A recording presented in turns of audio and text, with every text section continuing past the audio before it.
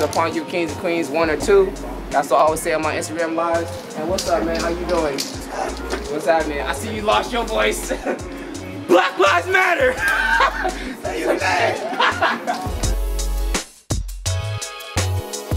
She was hiding Spark and other artists to paint on top of Made. And then, you know, we came out in hopes of painting other buildings to keep it from looking like a place that you'd want to loot. So a lot of us, like Blue, Karina, honestly, other artists that we haven't met before have literally stepped out and came to make the city look great. I actually started off just drawing a black girl in a different kind of style, and then it wasn't working, and that's kind of my process. I'll start something and figure it out. I like where it went with the no mouth, the glowing, the water. It kind of shows how it's like everybody's kind of struggling to keep their peace, really. How this mural makes me feel, it's representing the queens, the black queens out there, biracial as well, because y'all also queen, because you got one drop black, you black.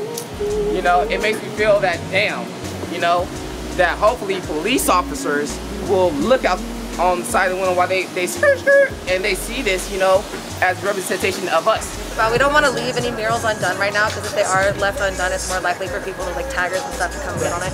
I don't know, she's crying, but she's also peaceful, so, you know, just kind of how I'm feeling right now at the moment. I'm sad to see my city like this, but, you know, I'm happy to be a part of it and happy to stand up for it. Happy to make it beautiful again, you know, it's nice to participate. I'm not scared of officers. I'm not scared of, you know, the military being here.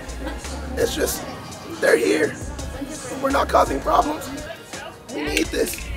We need this so the people who are angry like that, who don't take the time to think, can see something that will stop them and actually calm them down. It's like we actually noticed her skating, and then she noticed us painting. What a great moment, you know?